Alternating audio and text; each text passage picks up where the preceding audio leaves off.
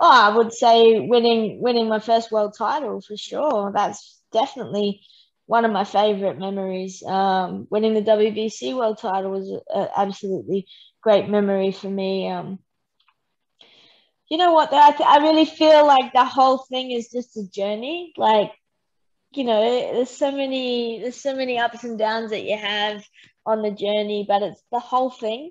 Like it makes it whole, and it's just, the hard training and the moments of you're challenged and you're dropping weight and you're tired or whatever. Like I even love all of every little bit of the moments because that's what makes the whole journey. You know what I mean?